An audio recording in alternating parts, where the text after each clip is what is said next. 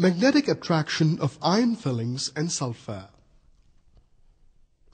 When two or more elements are brought together, they merely mix together without losing their individual properties. These are called mixtures. Mixtures can be separated using different methods. For instance, a mixture of iron and sulfur can be separated using magnetic separation method. Now, let's see the magnetic property of iron. Take two petri dishes.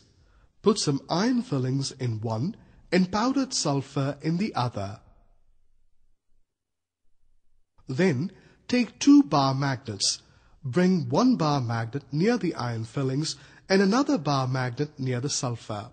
You will notice that the magnet attracts the iron fillings, whereas, in the case of sulfur, the magnet does not attract it.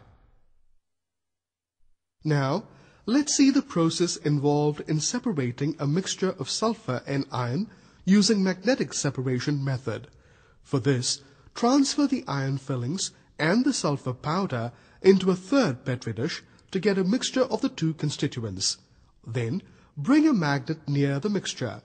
The magnet attracts the iron fillings and thus separates iron from the mixture. Now, take the sulfur and iron fillings into a china dish and heat the mixture over a burner. You can observe that a gray mass is formed because of heating. Now cool the mass. If you bring the magnet near this mass, the magnet does not attract it. Here, iron cannot be separated from the gray mass using a magnet because iron has combined with sulfur and formed a compound, ferrous sulfide. Thus, it is clear that a compound does not retain the properties of its constituent elements.